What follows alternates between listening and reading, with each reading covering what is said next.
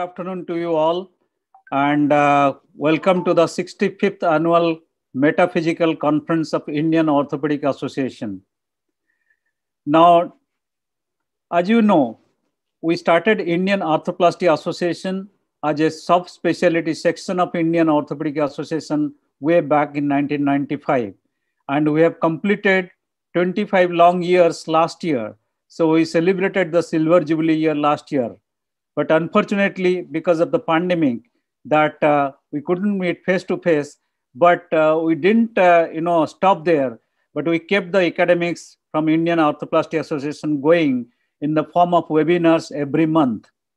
So we started in the May, and now we have almost every month we are, doing one webinar on behalf of Indian Arthroplasty Association, and you must be all attending these webinars. Now, today is the IAA subspecialty section of Indian Orthopaedic Association meeting in the 65th annual conference of this Indian Orthopaedic Association. We are greatly thankful to Professor R.C. Meena, the President of Indian Orthopaedic Association 2020, as well as Professor B. Shivashankar, who is the President of Indian Orthopaedic Association 2021, as well as the IOA-CON 65th IOA-CON Program Coordinator, Scientific Committee Coordinator, Dr. Arun Sharma, for giving us an opportunity to be here. Now, for this session, Dr. Shamir Agrawal, our Honorary Secretary, was supposed to be chairing with me, but unfortunately, he had some emergencies. So hence, I now request Dr. Arun Sharma, Associate Professor in Orthopedics at SMS Medical College, Jaipur, and also the IOA-CON 2020 Scientific Program Coordinator, to co-chair with me. Dr. Arun, you are there? Yes, sir. I am very much here, and thank you, sir. I am privileged and honored to share the session, chair the session with you, sir. Thank you. Thank you for being with us. Just to let the delegates know that we have revamped our website, and this is the new website, www.indianarthroplastyassociation.com. Those who are not yet members of this association, please join. You can become an online member by paying your membership fees online. And if you have any suggestions to offer, you can write to indianarthroplasty@gmail.com. This is the secretarial email ID, or in my personal email ID, dr.ssmohanty@hotmail.com. I am Dr. Mohanthy. I am the present president of this organization. And without wasting any time, let me stop sharing my screen. Let's start the session now. And today we have, beautiful lectures. The first three lectures are dedicated to the common problems faced by Indian arthroplasty surgeons, like, how to choose a bearing surface. And next lecture will be on the THR in fused hips. Now, there are a lot of, commotions about, the spinopelvic relationship in a fused hip, how to put the cup and how to approach. That we'll discuss, and followed by the commonest mistake what we do in the revision situation, how to address the acetabular deficiencies. That will be followed by a session, a lecture on the periprosthetic joint infection by me from Indian perspective, because, infection is the commonest mode of revision in our country. And after that lecture, we'll have 3 more lectures which will address the recent advances in arthroplasty using technology, and also how to manage the fixed flexion deformity, which is again a very common condition in Indian scenario. And at last, we have an invited lecture from none other than Dr. Amar Ranawat from Hospital for Special Surgery, who will focus on the uncemented TCAR, which is probably the future. Dear friends, please don't leave your seat, glued to your wherever you are, to go through this wonderful session. Now, may I request Dr. Arun Sharma to invite the first speaker for this session. Over to Dr. Arun, please. Right, sir. Now I would invite Dr. Ashish Sharma, former Associate Professor of Orthopedics in SMS Medical College, Jaipur, and trained arthroplasty surgeon, has done thousands of arthroplasty, a big name in arthroplasty, knee and hip in Northern India, Dr. Ashish Sharma. He will be talking about bearing surfaces in THR. Dr. Ashish Sharma.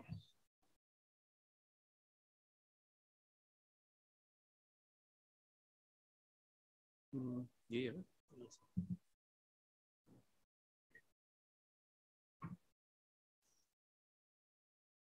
Thank you, Dr. Arun. Thank you, Dr. Mohanthy. And thank you, the organizers of ICON, Mini ICON. So let's get going and kick off this session with looking at the bearing surfaces in total hip replacement.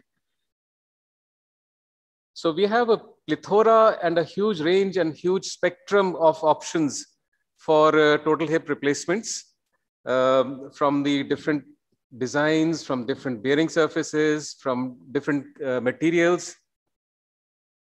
We will be looking at the bearing surfaces and why bearing surfaces and choosing the correct bearing surface for the correct patient is so important. So as we can see, the focus is on the wear rate, because wear rate is so critical in the longevity and performance of a hip replacement and the success of a joint replacement. And traditionally, historically, we've seen how successful the polyethylene and metal bearing surfaces have been. But there have been issues of the wearing and the particle debris of these bearing surfaces, the metal on poly. So the traditional poly has shown a higher wear rate of the bearing surface, and that led to a lot of failure of joints. So new bearing surfaces have been developed, and they have started coming. And this diagram actually shows how much each bearing surface releases the wear particles, the debris. So from cobalt chrome polyethylene, the traditional poly, to the newer generation poly, to the metal on metal, and the ceramic on poly, and the ceramic on ceramic. So the ceramic on ceramic releases the least amount of particle debris. So the decision making, what are the factors which help us decide and which joint to choose for which patient? So we have to know about the past and the current technology, the durability based on laboratory testing and clinical use, and what are the drawbacks of each bearing surface. So we have to understand that the early revisions are reflected by the type of bearing surface, the age of the patient, the sex of the patient, the activity level, the bone stock, the geographic region that the patient comes from, and the fiscal year of the primary procedure, and the comorbid conditions of the patient. Now, this data is from the Australian Joint Registry last year, released in September last year. And this shows that the main cause for failure and the revisions of a primary joint replacement has been loosening. So this is the number one factor which we have to consider, how to increase the life of a joint. And we all have seen and understood that the cause of loosening of a hip replacement, the osteolysis, is mainly because of macrophage-induced inflammatory response.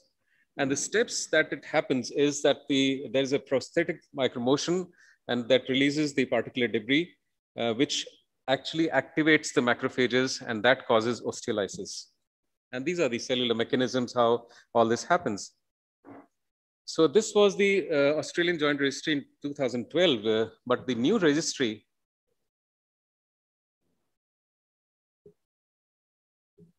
So the new registry, let's look at the new registry released last year. This gives us a follow-up of 19 years, which is long and very strong data. So the ceramic on ceramic, the main joints, the ceramic on highly cross-linked poly, the metal on highly cross-linked poly, and the ceramicized metal highly cross-linked poly, which is the oxinium. So these have performed the best over the years in this registry, and this is a very solid data. So this helps us choose which joint for different patients and which bearing surface we should prefer. Again, the primary conventional total hip replacement by bearing surface, this line shows that the metal on metal large size heads have a high failure rate. So this has almost been withdrawn from everywhere. But other bearing surfaces are almost equal. The least wear rate and the longevity, the least revision rate has been of the oxynium highly cross-linked poly from the Australian Joint Registry released last year in September. Again, the type of poly, the traditional poly and the cross-linked poly. So this has almost been banned in many countries, including US. Now, this is the only poly available in many countries. But we still get this poly, so I think we should avoid this poly, the traditional poly. Again, by the, as you can see, the loosening is highest with the traditional poly. The lysis is least with the highly cross-linked poly. So this is how the data is showing over the years. As per the head size, the data says that we should use 32 or less. 32 is now the standard, the gold standard. And this is all coming from the big registries. Australian Joint Registry is a very systematic and a very strong data and piece of evidence. And again, by the head size, the mixed ceramic or ceramic on ceramic. Again, if you have to use a larger head, prefer ceramic on ceramic. So 36 and 40 even are doing better as compared to smaller ceramics. So if you have to use ceramic and if you want to choose a bigger head size, maybe for more stability, maybe for younger patients, so choose larger size ceramic on ceramics. And again, the head surface and polyethylene, we've already seen this. But so all bearings have their problems. Poly has a problem of wear. Metal has a problem of loosening, wear iron, increased wear and iron release. And ceramics have their problems of stripe wear, squeaking, and fractures. So there has been extensive research for the ideal bearing surface. So these are the characteristics that it should have a superior wear characteristic. It should be durable, it should be bio-inert, cost-effective, easy to implant, and even suitable for young patients for increased longevity. So they're looking at changing in design, changing in the poly, this changing in surface modification of the metal, changes in improvement of the ceramic, and use of alternative materials. So larger femoral head is preferred because it gives more stability. How can we develop larger femoral heads with increased longevity? A monoblock metal shell with pre-assembled ceramic liner, dual mobility cups, and a combination of different bearing surfaces. High cross-linking of the poly, like X3, vitamin E reinforced poly, multi-walled carbon nanotube reinforced poly, and poly surface modification with a biomembrane. Again, the surface is being treated by titanium nitride, titanium niobium nitride, and fourth generation ceramics are already available now, Delta ceramics. Diamond coating on surfaces, carbon-based composite materials, oxidized zirconium coating on ceramics, silicon nitride coating, and sapphire coatings. So let's look at these different options that we have now and which are on the horizon. The larger head ceramic on ceramic, 32 or more, they have increased range of motion and they reduce dislocation rate and they have good reasonable longevity. Monoblock metal shell with pre-assembled ceramic liner. They allow use of larger heads in smaller acetabulum, permits increased range of motion, and especially good for short Asian patients. Dislocation rate is extremely low, and the acetabular component being a monoblock system has significant technical considerations. Dual mobility. So this uses both the principles of Charnley, like the smaller head, and also the principle of McKee-Farr for using larger head. So best of both worlds. So this is an attractive option in challenging situations of unstable total hip arthroplasties. Ceramic on metal, this is also on the horizon. Clinical trials are going on, and there are expectations that soon this will be launched. after US FDA clearance. Highly cross-linked poly, again, there are issues regarding stabilization strategies. The antioxidant anthocyanin is freely available in plants, and this has been incorporated. This is said to be 4 times more antioxidant properties than vitamin E. And this is again in the pipeline, and a lot of clinical research is going on. Vitamin E stabilized poly, we've already started using this, and it's said to be, we don't have personal data, but the registries show that they are performing well. Now, again, another surface which is on the horizon is multi-walled carbon nanotube reinforced polyethylene. So few animal studies have observed the adverse effect of this liner, this bearing surface on the lung, liver, and renal tissues. So it's still not got clearance. Surface modification of polyethylene with biomembrane mimicking polymers. Again, this is very exciting thing. And this is already being used in other specialties for for intravascular stents, soft contact lenses, artificial lung and heart, and they've already got US FDA clearance. So research is going on for developing this kind of membrane for the lining of the joint surfaces. Surface modification of metal. This has already been launched here, titanium niobium nitride, and this is 4 to 8 times better wear properties than steel and poly. Zirconium, further improvements in ceramics. We already have this now, and further research is going on for developing larger head ceramics. And new alternative materials on the horizon are diamond-like carbon films, carbon-based composite materials, oxidized zirconium, silver nitride, and sapphire.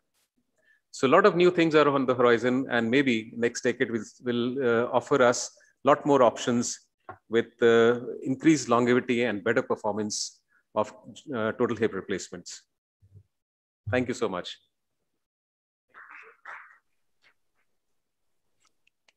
Thank you, Dr. Ashish.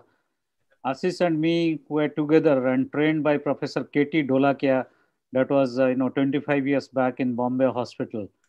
I thank Ashish to present this an excellent exposition of different kinds of bearing surfaces. Also, he gave an idea about what is going to be in future, and that was a great and excellent lecture by Dr. Ashish Sharma.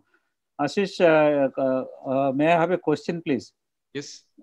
I'll just, can you tell our delegates that at present in India, okay, we are considering all, patients in Indian situation at present. Usually, our patients are short-statured ladies, with a small acetabulum, say 44, 46. Today morning, I was operating a case who has got 44 size acetabulum. And a young patient that was post-tubercular hip and, 35 years old lady. So what would be the best bearing surface for a small acetabulum that you would recommend? Yeah, thank you, Dr. Mohanthy. And I still remember our days in Bombay Hospital. We worked with Dr. Dholakia's unit. We had such a nice time. So regarding your question, I think the best performing joints are now ceramic on poly, the highly cross-linked poly. This should be preferred, but for young ladies, if the size of the acetabulum is an issue, I think choose at least 32, if not more. So 32, if you can choose for the head size, reasonable stability and reasonable longevity. Depending on the cost, see, ceramics are a little costly. So if cost is an issue, which is sometimes an issue in Indian scenario, so I think metal can be chosen. Unless the patient is very young. If the patient is young, then yes, ceramic on poly, highly cross-linked poly. Yeah. So that is the message, that ceramic on polyethylene is at present supposed to be the best bearing surface. Though ceramic has got some concerns, and technically also to put a ceramic liner, one has to be technically perfect to put the cup in proper position to avoid an impingement and to avoid an ceramic fracture and all other issues like, like squeaking of the ceramics, etc., etc. So for an average or a general orthopedic surgeon, the ceramic and polyethylene now supposed to be the best bearing surface, at least in our country, because we have little cost issues. So, and for a short Indian lady, ceramic and polyethylene would give rise to a good, long-term outcome. Moreover, the elevated, liners are available in polyethylene only. It is not possible in ceramics. So in order to achieve a better stability and to provide a good stable hip, probably elevated liners can be used in case of polyethylene.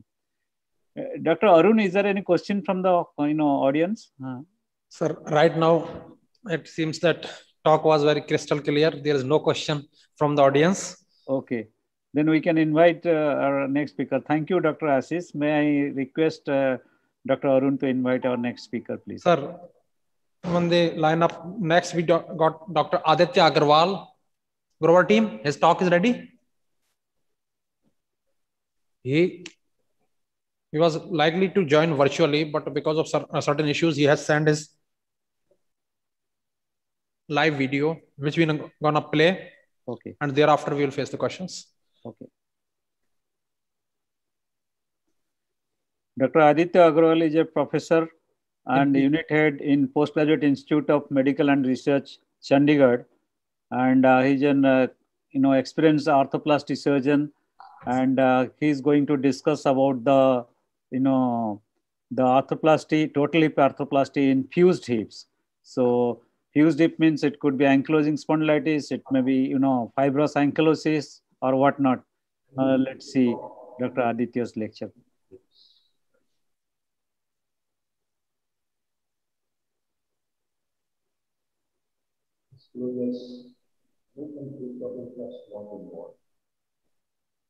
Which are commonly seen in ankylosing spondylitis, rheumatoid arthritis, post-traumatic arthritis, post-tuberculous, post-septic arthritis. PHR is usually performed because of progressively disability or there is loss of function due to malposition of the and progressive pain or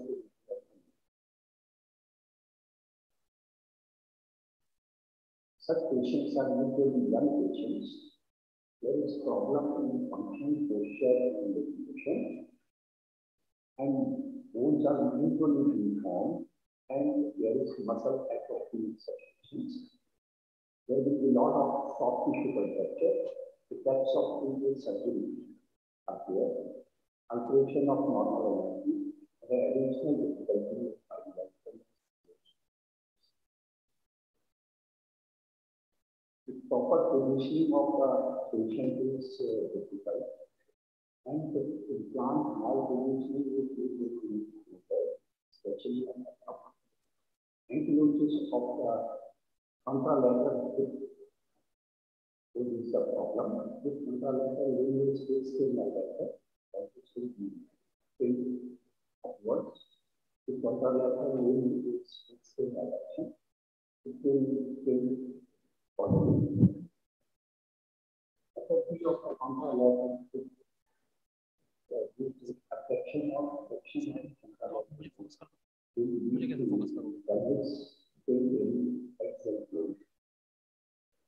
it is fixed in the affecting, it takes the appendix or thus leading to less activity.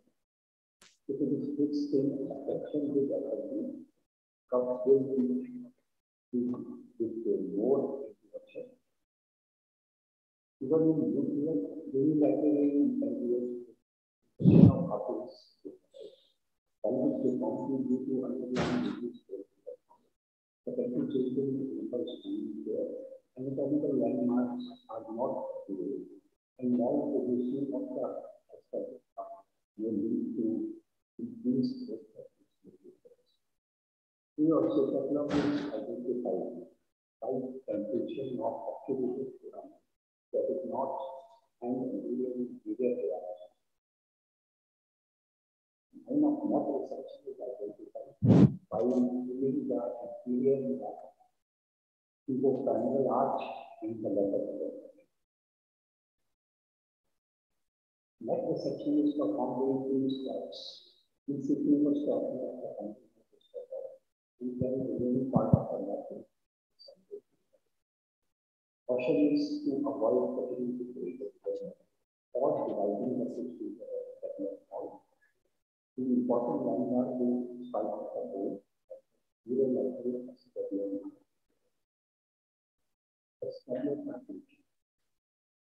The remaining part of the head is removed, and then the reading of the established up is performed. Right, especially larger tumors. In the majority of the cases, total of tissue is indicating the location of the region. The bones are often osteopathic upon the elements in between. When the conservative movements perform, the bones are overwhelming, infection bones are going to use. We should avoid to remove bones while precipitating the book or reducing or replacing the books. Carefully let the landing of the rotation to be done. In severe FFD, sufficient release can be performed. Terms of the implant, usually see blood because of diabetic. Recently, COVID extends to distal dimensions at the front, which are important for the durability of complications. High rates of orthopedic complications are seen in regulated to the extent of up to 76%. And re-entulations. This articulation of the family content is the understanding requires microbiology. I present some of the cases, and first cases particularly was a real patient which was made earlier for fracture shaft with cementless total. After a follow-up of 4.5 years, excellent result.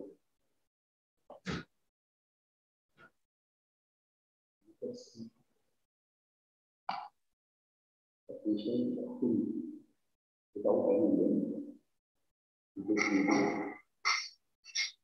and we can squat also.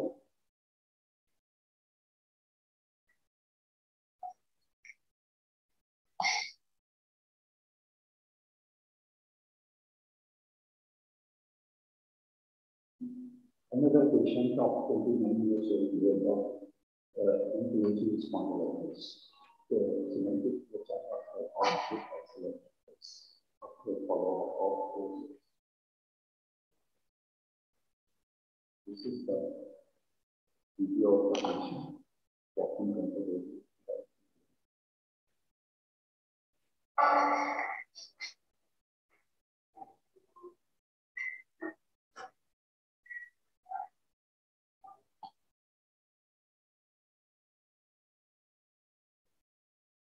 Another patient of post-rehabilitation uncemented PHR after follow-up of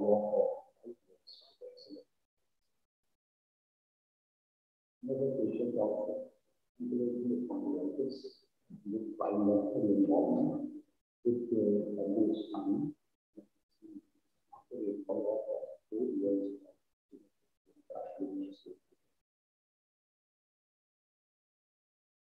Further, another case of 34 years after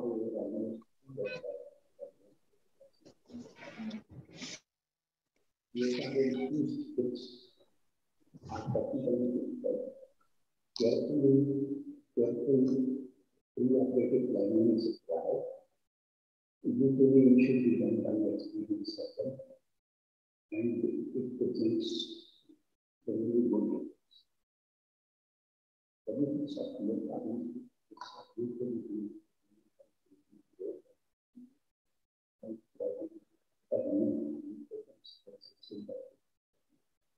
and improve the mobility and correction of low experiences. There is high level of development. In a study by Sucher and Ortho et al. In long-term results of rehabilitation with rehabilitation spondylitis, the results were good and with low rate of complications in the results. Survivorship of the implant was 92% of 10 years, 73% of 10 years, 70% of 15 years. Take-home message.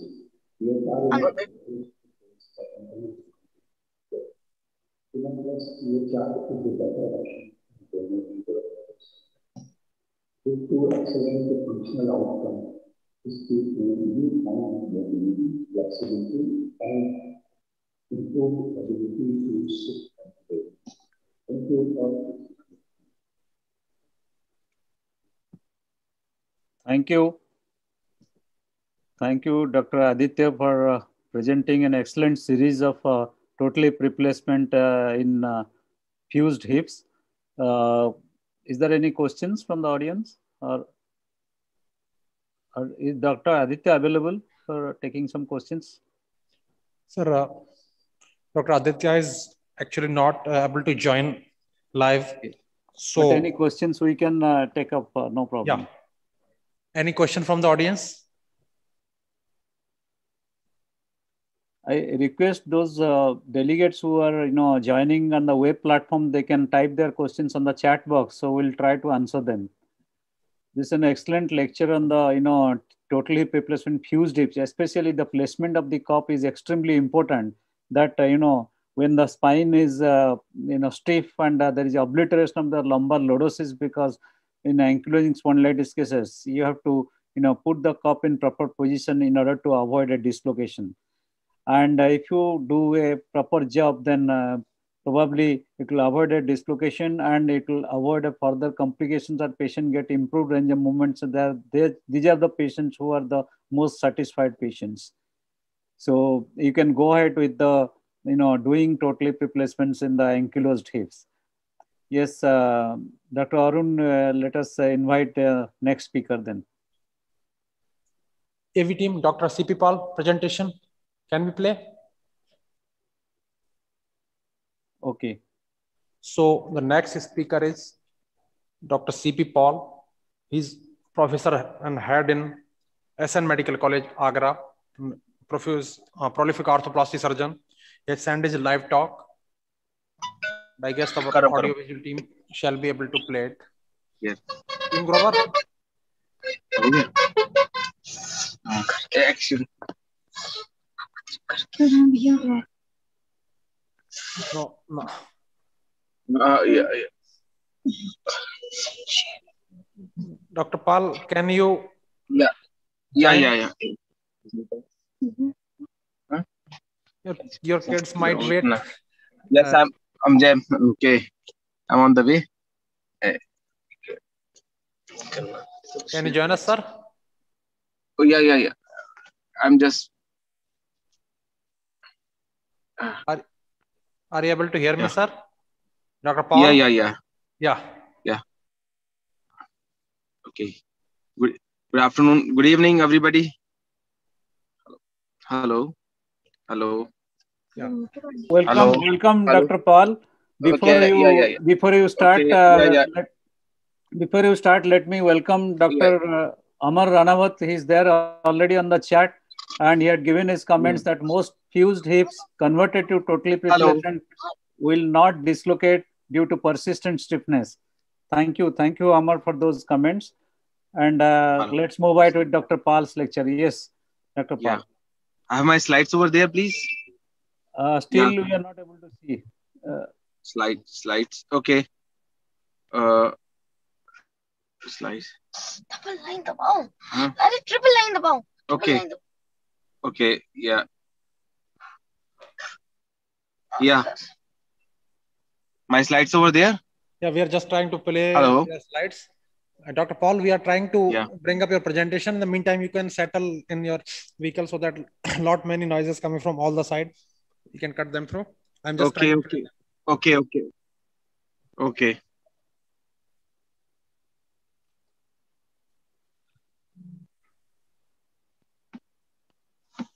Slides.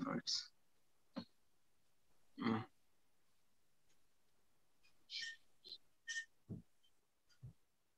So in the meantime, Dr. Paul, till your presentation comes to us and we play it, I would have to request Dr. S.S. Mohanthy to deliver his talk on prosthetic joint infection, Indian perspective, because both are our Dr. Rajiv Thokral and Dr. C.P. Paul are finding it difficult to join.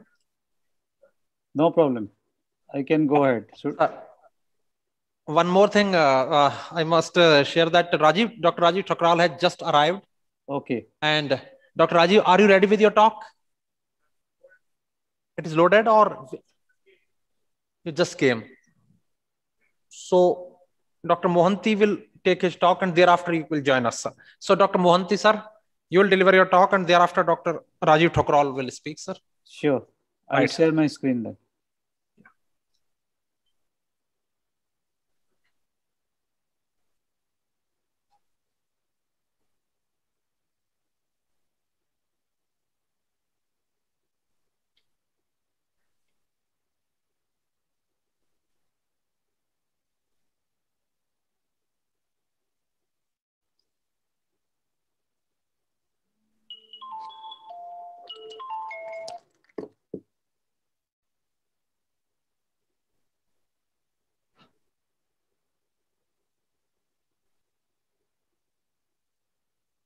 Are you able to see my screen? Sir, we are not able to see your screen, sir. We are able to see you, but your screen is not yet shared. I don't know. It was not possible right now. Okay.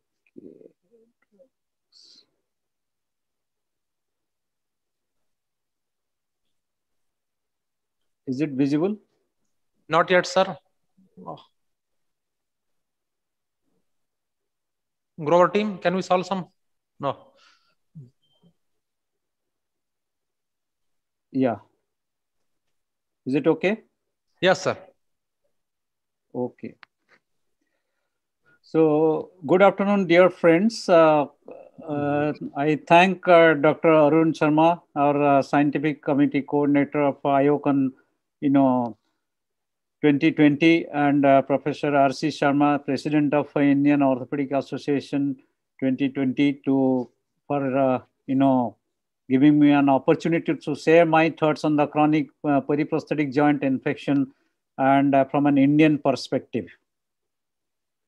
Dear friends, it is a teamwork. It involves, other than the arthroplasty surgeon, you must have a good microbiologist along with you, an infectious disease specialist, and of course, a good laboratory backup to give you a proper culture and sensitivity, as well as a histopathology report. So hence, all together, they form a team to handle the infected total joint replacements. Now, this is the 2011 AOS guidelines, which still most of us we follow in India to diagnose a periprosthetic joint infection. And as you know, the two major important points are sinus tract communicating the prosthesis, and the second one is when you isolate a pathogen by culture in more than equal to 2 tissue or fluid samples when you aspirate the joint. So these are two most important points, but the confusion lies when both these things are not there, then how to diagnose a case of periprosthetic joint infection. I'll give you an algorithm. They have given this 4 out of 6 criteria, but how to approach a periprosthetic joint infection. So first thing, when you get a patient and you are suspecting infection, in India, we do ESR and CRP. These are the two most important investigations to be done first. If both are positive or both are high, the infection is likely. But if either of them are positive, then you proceed to aspiration of the joint, and knee joint aspiration has got a higher positivity rate compared to the hip joint aspiration. Now, when you do aspiration, please send the samples both for total count and differential count, as well as culture sensitivity. When you see the counts are high and culture sensitivity is positive, that means both are positive, then again infection is likely. But if either of them are positive, then please repeat the knee aspiration after 2 weeks and send again the samples for total count and culture. And please remember, within these 2 weeks, do not put these patients on any kind of antibiotics, because that will again alter your results. Just treat this patient symptomatically with some kind of NSAIDs. Now, after a repeat knee aspiration, if either of them are positive, then again infection is likely. But if both of them are negative, and if you have planned for surgery, that means suppose in the X-ray you see radiolucent lines or there is osteolysis, then intraoperative frozen section will be helpful, and you send it to experienced pathologist, and the sample should be sent from a most inflamed site inside the joint. If there are more than 10 neutrophils per hyperfilled, then probably infection is likely and you have to treat the joint as infected. But if you have not planned the surgery, that means if the prosthesis is well fixed and functioning well, then keep these patients under observation for 3 months and again repeat the whole algorithm what I told you. But remember, again, within these 3 months, please do not put these patients on any kind of antibiotics, because again, it will alter your diagnostic criteria. So this patient has to be treated only symptomatically. Because if it is infection, it is going to get infected and you have to treat infection. And if it is not infection, by giving antibiotics, it is anyway not going to help you. So please remember, do not just arbitrarily put a higher antibiotic. In this kind of patient, probably the nuclear imaging has got some role, but practically speaking, all the nuclear imaging like technetium scan, gallium scan, or indium scan, all these are PET scan, they do not have any role in the diagnosis of infection. Now, this is the most recent 2018 criteria for PJI diagnosis according to AOS. But please remember, this criteria depends mostly on the laboratory investigations like D-dimer level, leukocyte esterase, alpha-depensin, which is not available to most of our Indian orthopedic associations in any of these, many places. Mostly, in the cities also it is not available. So we do not follow this criteria at present, but if it is available, then you can follow this criteria. But please remember, the two major criteria remain same according to 2011 or 2018 criteria, that is positive cultures and synapse tract communicating the prosthesis. Now there is a modified classification from 2003 onwards where we have added the type 1, that is positive intraoperative cultures supposedly for a aseptic revision or supposedly for a primary joint which you have not thought of infected. But other types like type 2 and type 3, this is early postoperative infection, and it is, type 3 and type 4 are more than 1 month after the surgery. And type 2 is basically, superficial to the joint or deeper to the joint, type 2A and type 2B. Whereas type 3 is more than 1 month acute onset. This is type 4, late chronic infection, more than 1 month of insidious onset. Now, basically the treatment remains on all these things.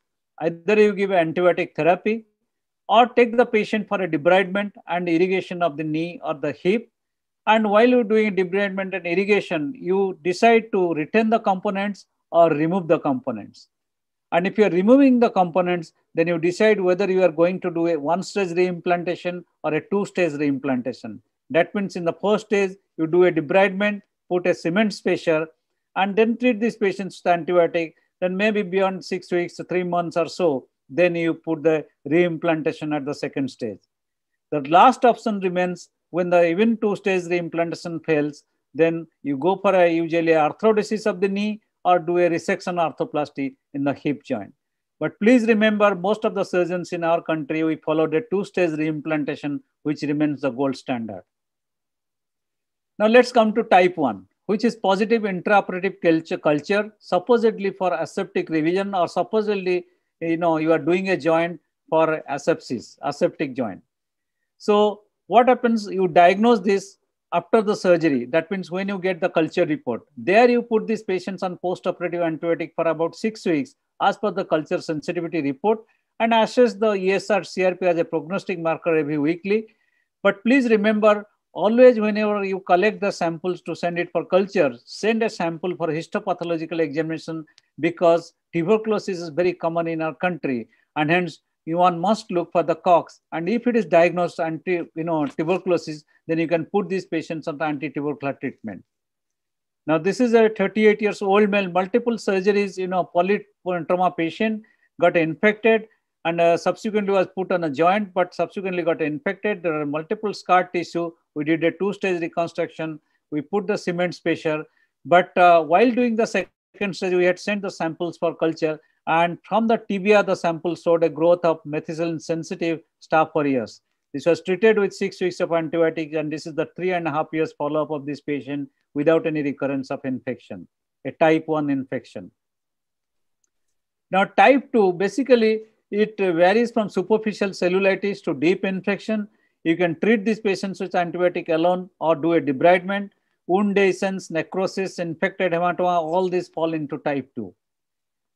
But remember, if you are doing antibiotic, giving only antibiotic, that may control the symptoms, delay another operation, but not strictly curative. But however, if you give inadvertently high dose of antibiotic, that may lead to resistance. We saw it in 1950s penicillin resistance, in 1970s methicillin resistance, 90s we saw vancomycin intermediate resistance, and in 2002 onwards we are seeing also vancomycin resistant Staph aureus. And we studied this and published in the JBJ's British volume in 2003 that though you can control the MRSA by doing a MRSA screening, but it was found that more than 55% of patients were methicillin resistant coagulase negative Staphylococcus. So this is the emerging problem in our country as well and all over the world. Remember, higher the antibiotic chosen by the surgeon for prophylaxis, the lower the confidence in his setup. So the higher the antibiotic you choose to treat the patient, then you are improving or encouraging the antibiotic resistance. Probably you don't have a confidence in your setup or operating room. Now, one word about debridement, antibiotic and implant retention. It should be done in the early post-operative period when the joint is less than 3 months or late hematogenous infection with less than 3 weeks in the onset of the symptoms. The best results are obtained when there is a short duration of symptoms and there is a stable implant inside and there is a healthy surrounding soft tissues and a patient or the host itself is very immunocompetent. But it should not be done on an emergency procedure. One should remember to do it in the earliest available routine theater. But one should not try this dire procedure in case of chronic infection when there is a presence of a sinus tract like this, or if there are loose implants which are there inside. And avoid in case of rheumatoids when there is a high ESR and when there are resistant organisms like MRSA or gram-negative bacteria, because the results are poor in these cases.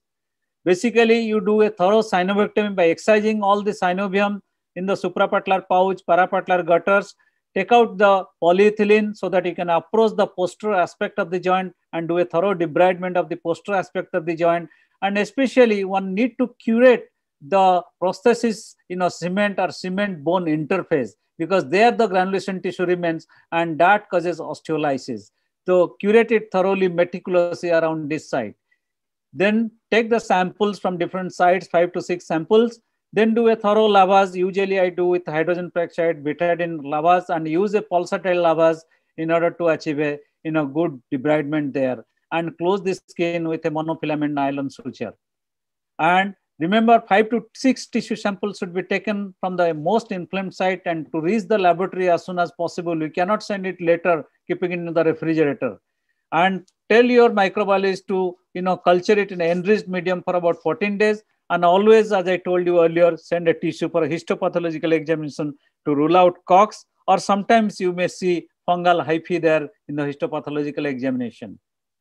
So this is a 46-year-old female, bilateral sequential TKR, left knee got infected. We did debridement. We exchanged the polyethylene and put the calcium sulfate cement pellets impregnated with antibiotic, which subsequently gets absorbed, and that is 4.5 years infection-free patient. This is our outcome studies compared to contemporary literature. It is about more than 76% success rate, and mostly we found coagulase negative Staphylococcus the organism. And the predictors of poor outcome is a knee joint or a high ASA grade patients. Now, type 3 is a basically acute hematogenous infection where the patient was all right and there was an interval period of well-being, but subsequently develop pain and restriction of the movements and patient may become febrile. So you can do a debridement with component retention or removal. Type 4 is the late chronic infection where you do a 1 or 2 stage exchange. Remember, though the 1 stage exchange has got a superior functional outcome, but if you see that 1 stage revision has got 34% almost greater adjusted risk for reinfection than 2 stage reimplantation. Hence, 2 stage exchange remains the gold standard, where in the first stage you take out all the hard wire materials, everything, metals and all the cement and put an antibiotic stable cement spacer. And during the interval, you treat the infecting organism according to culture sensitivity for 6 weeks. ESR CRP used as a prognostic marker and patient is mobilized with some kind of support. And after 6 weeks, you give some time or give antibiotic holiday and see if there is any recurrence of infection, and then go ahead with the second stage when ESR CRP is coming down or a downward trend. Take cultures from multiple sites, send specimen for histopathology. If in doubt, do again frozen section there on the table. There are different prefabricated spacers are available in the market. They are very expensive with limited sizes and availability is a problem. And we have our own spacer for the hip. This is I presented in the 2015 Jaipur annual IOCON as a Silver Jubilee lecture. This is soft, malleable, you can adjust the offset, adjust length, adjust diameter, adjust version, as well as provide rotational stability, and you can easily remove during second stage. Hence, it offers the complete modularity. Best thing is that you can autoclave it and reuse it almost 100 times.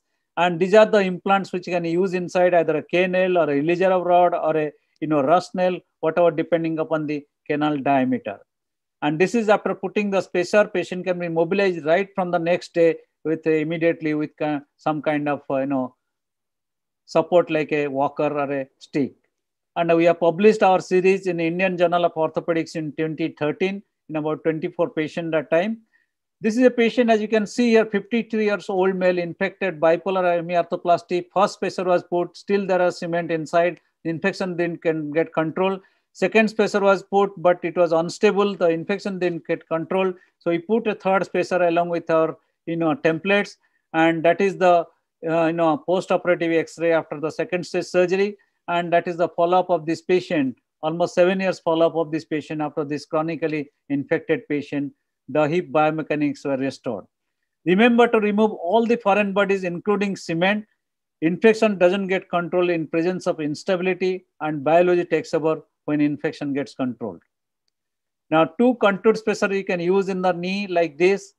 As you can see here, it is available in the market, or else you can do like this, that, you can put the cement on the femur and mold it with the polyethylene, and you can put some cement on the tibia and mold with the femoral component, extracted femoral component, and then extend the knee and just achieve stability. That is the way you can put the cement spacers in your knee, that you can, this is known as mobile spacers. You are making it on the table and mold it with the respective components in order to give a mold.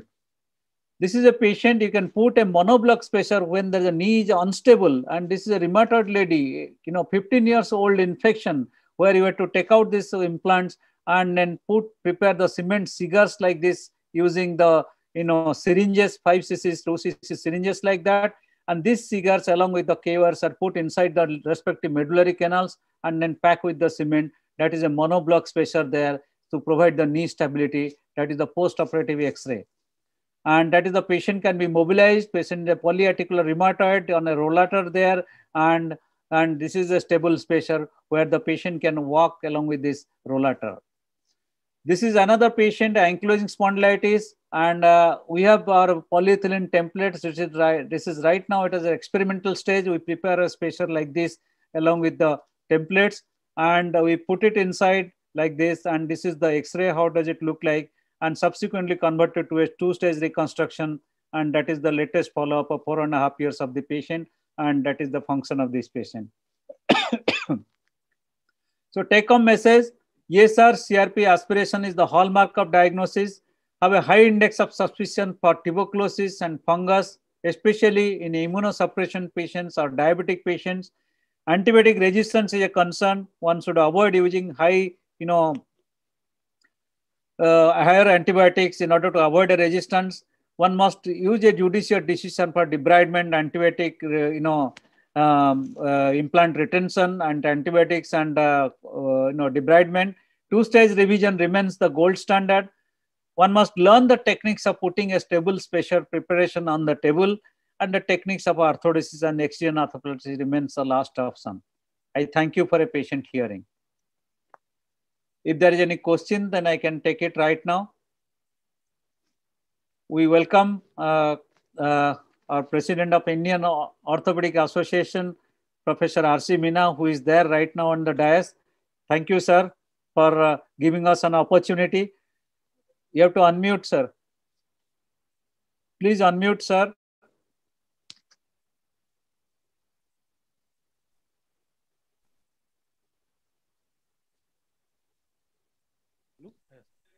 Can I speak? Yeah. Now you are audible. Mohanthy sir, are you hearing me? Yeah, sure. Yes, sir. Mohanthy sir, thank you very much to you, not to me, that you have given a wonderful session in the mini IOCON. Though it called the mini IOCON, but it has been proved that it is a full IOCON. All orations, the plenary sessions, and the legend of orthopedic, Dr. S.M. Tuli, Dr. S.S. Yadav, Dr. Praveen Kanabar, Dr. Sudhir Kapoor, Dr. Shiv Shankar, Dr. Parag Bhushan, Dr. Ashish, and Dr. Mohanthy himself is when attached with this conference. Nobody can say that this can be the mini. This has been more than mini or general conference, sir. So nice of you. You have given so wonderful knowledge to our Sir, we welcome delegates. Dr. Amar Ranawat, who is there from USA. He has already joined in spite of its early morning. That is great. That is another feather in our being and cap. Thank you, definitely. Amar. Can you see your video, Amar? Sir. Thank you very much, sir. Thank you, sir. Subhranshu, sir. Next. Question, sir. So, yes, sir. Question, please. Sir, what is your antibiotic recommendation for a primary, and what is your antibiotic recommendation, including the duration for infective revisions? Thank you, sir, for the question. Usually in United States, they follow a first generation cephalosporin as prophylactic antibiotic for a primary joint, and they give it only 3 doses. In United Kingdom, similarly, they select second generation cephalosporin, like cefuroxime, 1.5 gram before surgery, then 750 milligram after 8 hours and 16 hours. That is their antibiotic prophylaxis protocol for the primary joint in United States and United Kingdom. In our country, we do not have a fixed protocol for a prophylaxis for a primary joint. So it's better that if you have your own setup, then you do cultures, take culture samples from your theater complexes, from the operating table, from anesthesia trolley, from the air, from different, places, and see that which organism is a normal commensal to your setup, and see that what antibiotic is sensitive to. For example, in our institute, we have 13 theater complexes, and the samples are taken by hospital infection committee every 6 months, and they recommend us antibiotics. And at present, our recommendation is that we give a second generation cephalosporin plus an aminoglycoside as a prophylactic antibiotic. So you have to select your own antibiotic prophylaxis depending upon what is the normal commensal. Second question is that, how long to give antibiotics in an infected joint? There is no fixed, recommendation in the literature, but it's generally what we follow, that we give almost about 6 weeks of antibiotics in bone and joint infections, depending upon the culture sensitivity report. And following the 6 weeks, then before doing the second stage, we leave the patient without antibiotics for about a couple of weeks. Some surgeons do 2 weeks, some people 4 weeks, and normally I leave them for 6 weeks. Within this time, see if there is any recurrence of infection. If the patient is immunocompromised, then there will be recurrence of infection. So if you're putting a new joint, again, that will get infected. So better to see that if there is no recurrence, your ESR, CRP is coming down to normal, then go ahead safely with a second stage, joint replacement. And while doing a second stage, please again give antibiotics depending upon your culture sensitivity, and it should be given for about 24 to 48 hours, whatever is your primary replacement protocol. Thank you very much. Thank you. Dr. Amar Ranawat has put on the chat box that discuss 1 versus 2 stage, that what are the advantage, disadvantage. Now remember that one stage reconstruction in an infected hip is usually, it is cost effective. Patient loses, patient remains away from his work for a lesser time, and it is cost effective in an immunocompetent host. And patient has got an early functional recovery. That patient was having pain, or there are some disability, patient earlier recovers from pain. But the disadvantage is that there are chances of recurrence, though world's best centers have shown about 84 to 85% outcome in case of hips and knees. Also they are showing better outcome. But two-stage reconstruction remains the gold standard, because you are more amenable to control the infection by giving antibiotics, and you are sure that there is no infection inside, then only you go ahead with the second stage. But it is expensive. The patient has to be admitted twice to the hospital, 2 surgeries, and so those are the disadvantages involved. So the chances of reinfection is less in 2-stage reconstruction compared to 1 stage. Thank you, Amar, for creating this 2-stage reconstruction remains the gold standard, because you are more amenable to control the infection by giving antibiotics, and you are sure that there is no infection inside, then only you go ahead with the second stage. But it is expensive. The patient has to be admitted twice to the hospital, 2 surgeries, and so those are the disadvantages involved. So the chances of reinfection is less in 2-stage reconstruction compared to 1 stage. We'll resume in a minute, I guess. Thank you. Thank you, Smarajit, for those comments. Sir, Dr. Mohanthy, we are not able to hear you. Hello? Yeah. Yes, sir. You're able to hear me? Yes, sir. Yeah. If there are no other questions, then we can move ahead with the next speaker, sir, because we are lagging behind. Rajiv Thokral has got a question for you, sir. Yeah, please. Rajiv Thokral. Hi, Dr. Mohanthy. Hi, how are you? I'm good. Nice meeting you. And nice to see you online like this. But anyways, the question is more of a technical question, really. You've shown pretty good examples of your templates that you've made for both the hip and the knee for revision. So my question really is, how do you fix these? Do you use a separate batch of cement to fix the knee, for example, that you've made, the template that you've made? You use a separate batch of cement to fix it to the bone, or what do you do?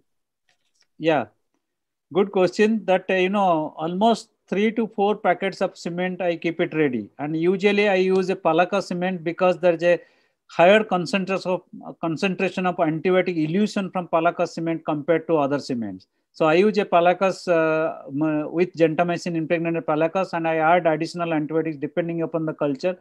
Most of the time I add vancomycin, or sometimes cephalosporins also I add. Now with 1 packet, I prepare the femoral mold, as well as the as I showed you, the cement cigars. I prepare using the syringes, either 2 cc or 5 cc syringe, depending upon the canal diameter. Another packet, I prepare the tibial part, and I also build up the tibia along with that packet of cement if it is, if there is instability. And next, if it still there is a huge gap, then again I can mix another packet of cement and then try to fix this component. And I usually do it at a later part of the cement setting, because I don't want a good micro interlock here, because we have to anyway take it out later on. That will lead to more bone loss while taking out. So I put it later, when the cement is almost setting, that time I put it and then achieve the stability. In case of hips, I prepare with my own templates. And if there's a narrow canal, usually that fits snugly and don't require any more mixes of cement. But if it doesn't fit snugly, then I take a 20-gram packet of cement and then fix it just proximally near the calcar region loosely. The problem is really getting the version right, especially in the hip, because you say you have to get the version right. How do you control the version? Technically, how do you control that version if you have, say, a loose packet of cement which is not really holding it? It's not going to rotate inside. Yeah, if it is snugly fitting, then you know that is the thing. If I get the version right and if it's tightly snugly fitting, then I don't have to. Sometimes I have to really hammer it. If the narrow canal, then I have to hammer with the impactor, and that gets fixed in the version. But otherwise, you can always mix a packet of cement and give the version, put it in desired degree of version. Thank you. Thank you. So your talk would wake up everybody inside the hall. There were questions. Now I would request Dr. Rajiv Thokral. He has come all the way from Delhi. He's in all the way from. It's only from Delhi. I see. I said, but in a prolific arthroplasty surgeon working in Asian Hospital, Gurgaon. Besides that, he's an orthopedic researcher, which sometimes considered as oxymoron, but it is something which has become in the become a normal phenomenon, and people are getting interested in more and more research. He has done a lot of research courses as well as all over India. So I would invite Dr. Thokral. Thank you for that introduction, but I don't really think I am deserving all of that. After Dr. Mohanthy's actually extensive talk on prosthetic joint infection, my talk is actually quite a simple one, and I hope to make it something that all of us can learn something from, rather than something about how many cases I did or how many cases XY did. It's more like a teaching lecture, this one. So bear with me. We know that on the acetabular side, there is a problem. If you do a total hip, you get away with a femur which is slightly loose, you can manage. But if you have a problem on the acetabular side, basically you're looking at failure happening early. Whether it's a cemented cup or it's an uncemented cup, over time, you are going to find that this is going to slowly wear out, and it's going to go into osteolysis behind the cup. So if you have on the cemented side, you really have more of loosening, which occurs within the 10-15 year period. Radiological loosening, you will see much more actually, but the loosening happens and the patient has problems where, because it's a pure poly cup, usually is better, but the problem is loosening. So we have to take care of the loosening.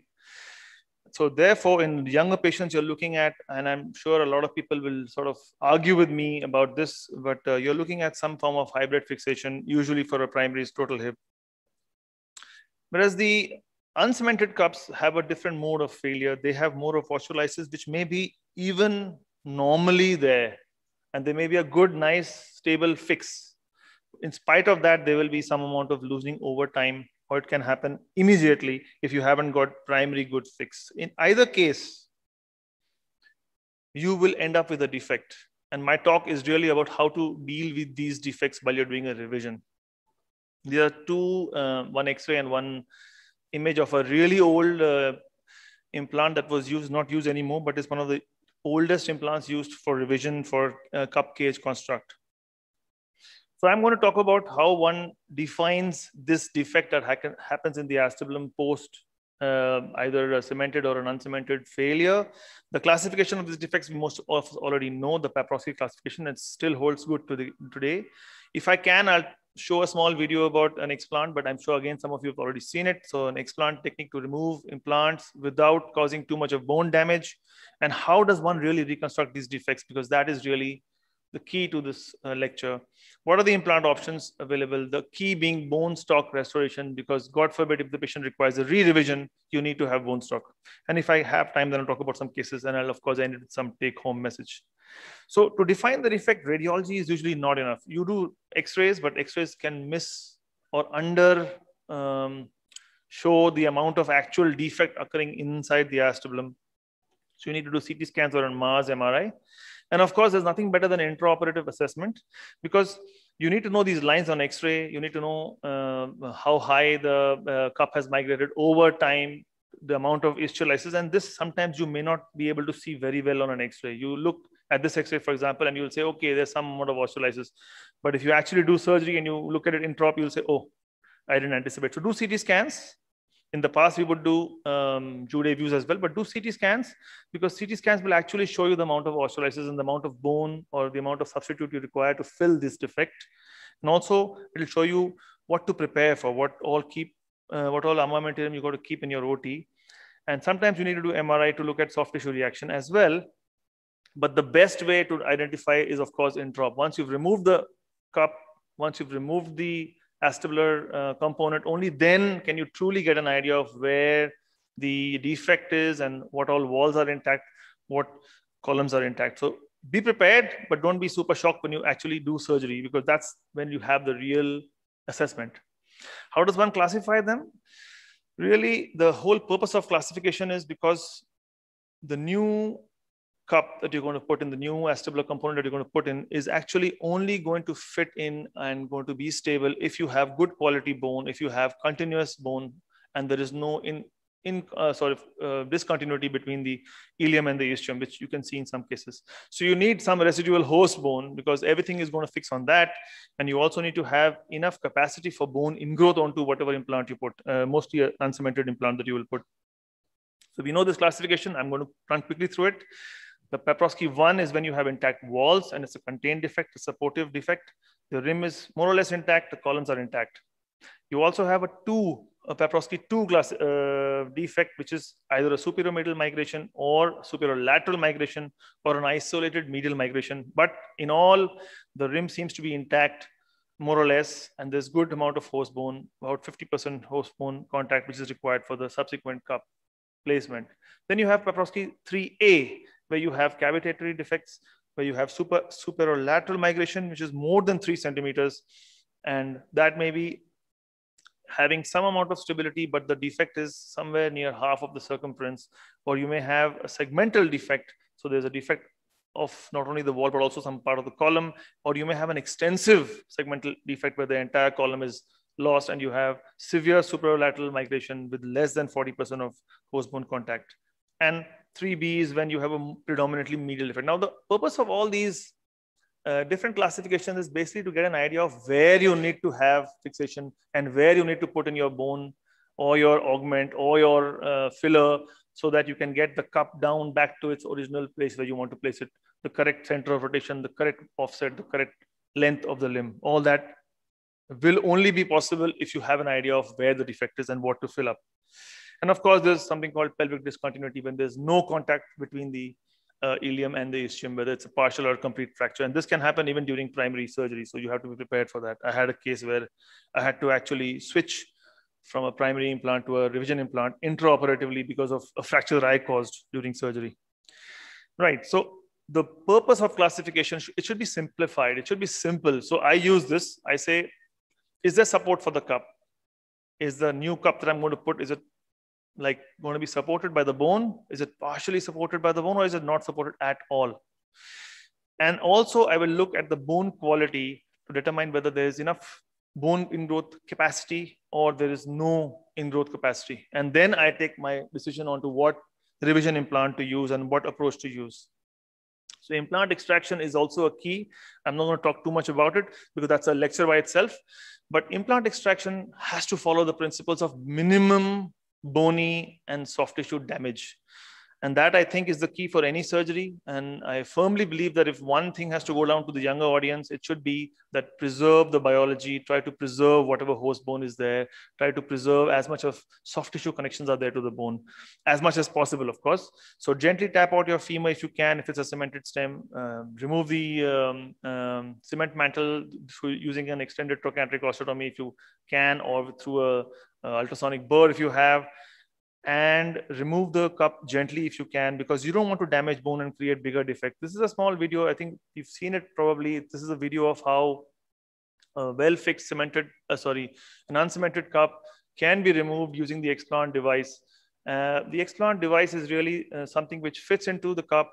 It's a little longish video and I can't unfortunately control it, but I'm sure you'll see this online if you went and you look for what is called the explant device, where you want to remove a well-fixed cup, but you don't want to cause damage to the bone. So you have these nice jigs that fit into the cup, and you can then just cut out the bone from the margins of the acetabular cup without removing extra bone.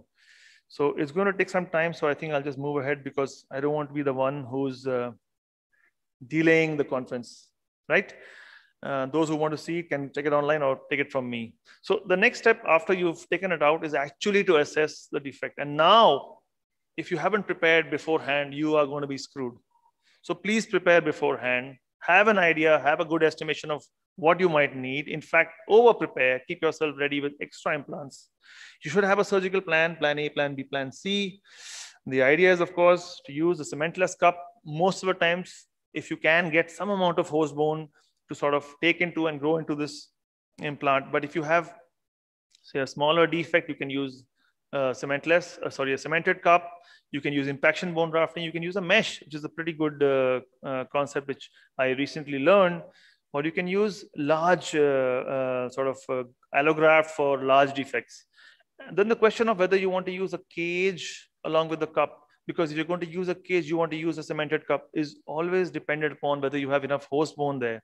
So use whatever resources you have, make an identity. I'm going to show you how. And of course, there's a role of cement in cement revision, and I don't do that, so I won't talk much about that. So if you have a supportive bed, that the bed allows some amount of bone, you can actually create a hemisphere, and you can do that without compromising the acetabular rim. You will get secure fixation with your primary or a large size, jumbo sized cementless cup. So you get a more than 50 to 60% host bone contact, good dome support, rim fit is good. You can go ahead with the primary implant. But if you have a non-supportive bed, you must be able to identify whether the non-supportive bed is because of a deficient wall or a deficient column or both. Because if you have a deficient wall, you can still manage because you just need about 50% of the host bone contact. So you can manage to put in the cup in the right position through a multi-hole cup, and you can put screws in the other places where bone is available and give some form of primary fixation. But if you don't have a good column, especially if you don't have the posterior column, then you're in a big trouble. Then you have to first fix the posterior column, recreate the posterior column, or bypass that part by fixing above and below with some kind of a cage to hold that cup and then place in the cup. So the idea is to have either a check on whether you have a wall or a column, and if you have both. And then you can use any device of these. You can use reinforcement rings. You can use a cup cage construct, which is from the first cup that I showed you in the title slide to the newer cups that are available. Or you can use customized 3D printed cups with flanges, which have got screws in different position to hold on to whatever defect you have. So all these options are available today. Of course, you have to prepare them. So the implant options for cemented cups, usually you want to use some form of impaction grafting. So you have some form of hold into the host bone with the cement. For uncemented cups, you can use a larger size of what you call the jumbo cups, or you can use the oblong cups or the augmented cups. You can use either bone graft, structural, or tantalum augments to fill in sectoral defects or defects where you can actually define and convert it from a totally uncontained to a contained defect. And you can also use mesh with bone grafting. I think I'm running out of time. It's okay? All right. So I'll try to wrap it up fast. I don't like delaying everybody else. So for cemented cups, results are universally poor, unfortunately, but I told you this is a technique that I've seen where you can put in a mesh and you can pack in impaction bone grafting, and you can use either a cemented or an uncemented cup. And this works pretty well if you have a good technique. You really use impaction bone grafting the right way. But most of the times you need to use either a large size cup, and sometimes you can make mistakes on this cup because you may not get fixation in the place you want it. So you may end up with slightly more vertical looking cup. If you're trying to manage with a single primary uncemented jumbo cup. And sometimes, or this is more used in the past, not used so much more because of the augments available now, but you can use an oblong cup like this. And of course, there's trabecular metal and all those augments which are in different shapes and sizes, which actually fit into the defects, and they sort of create new bone for you. And they also create a tissue reaction which stimulates bone. So you can use these augments. And there are many studies to show that you can use them, and they're doing pretty well. And you can also use the rings where you find there's some form of continuity between the proximal and the distal part of the acetabulum. That means the ilium and the ischium. So you can use any form of sort of reconstruction ring or bypassing cage, and then you can put in a cup into that cage. So some cases out here, just to show you, this is an example where the cup came out very easily. So this cup, of course, has not caused much damage to the bone. The rim was intact, so we managed with a large size cup, a jumbo uncemented cup. And when you find that the wall is not adequate, you can actually then even go to the point of removing one wall, the anterior wall, and use the new multi-hole cup to fix into the other part of the cup, that is the leg. For example, in this case, where the anterior wall was deficient, but use a jumbo size cup, we had to tilt it and make it a little open and leave it with some amount of sort of instability, which was taken care of by the large head. But then you can do that with this jumbo cup. And for non-supportive cups on a certain sector, you can use these trabecular metal augments as shown here, or you can use oblong. As you can see here, you can see this little trabecular augment is first fitting into the defect and fixed with screws. And then you have the cup, the reaming happening here below it to fix in a normal sized uncemented implant. And of course, where you cannot manage them, you need some form of contact between the proximal and distal host bone, into which then you can cement, or some cups actually allow a cementless implant as well, like that.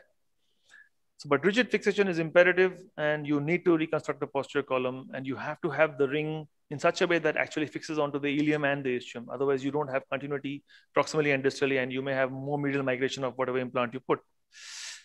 The key after all this is really that you need to restore bone stock. And if you don't restore bone stock, you're going to have a big problem, because God forbid this new revision hip is not going to last more than 10, maybe 15 years if you're really good or if you're very lucky.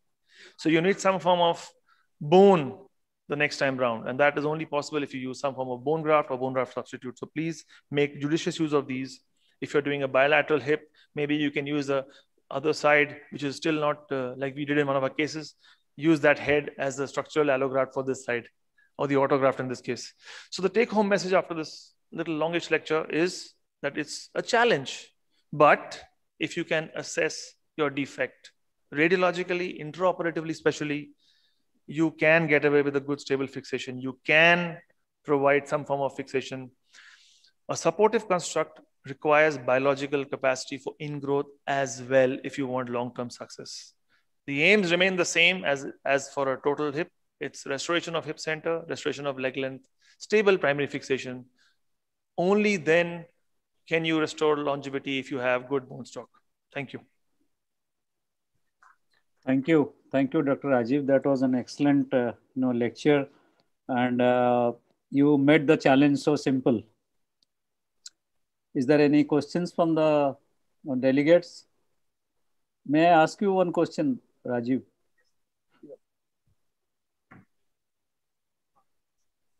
Yes, sir. Of course, sir. Please. Yeah, there are certain papers on cup in cup and cup on cup technique.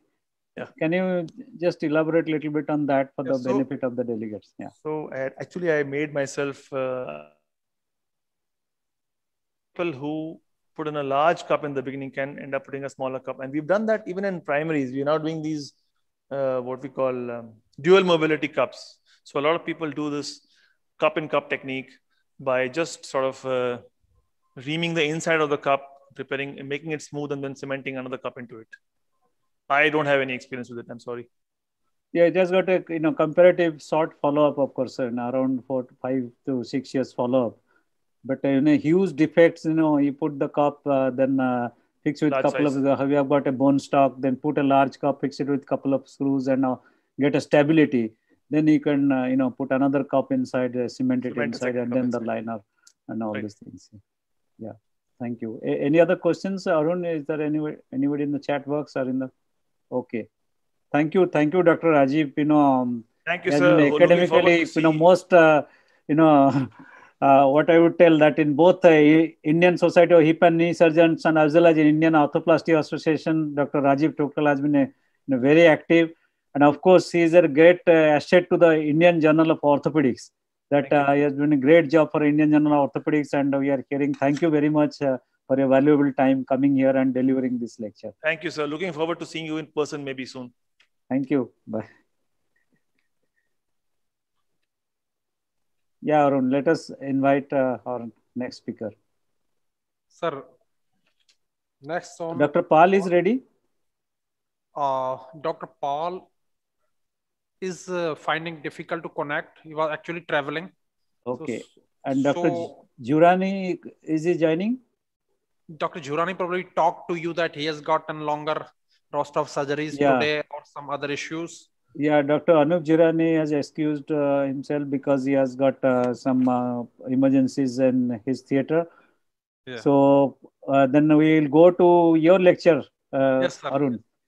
So, dear friends, Dr. Arun Sharma, who's the backbone of IOCON 2020 at Jaipur, which is seeing his face today, that he is the scientific coordinator for this program, and is associate professor of orthopedics at SMS Medical College, Jaipur also, and also the face of Arthroplasty in SMS Medical College as well.